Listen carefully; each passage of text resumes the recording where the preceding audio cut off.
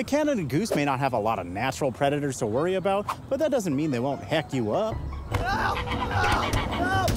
Not only do they bully humans, they're known for being total ding-dongs to other species as well.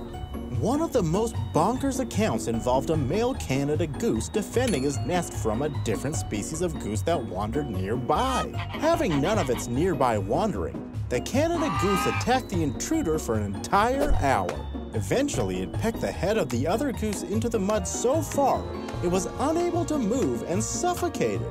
It's thought this happened due to the high hormone levels in geese during mating season, and the other goose's inability to leave because its head was being pecked into the ground.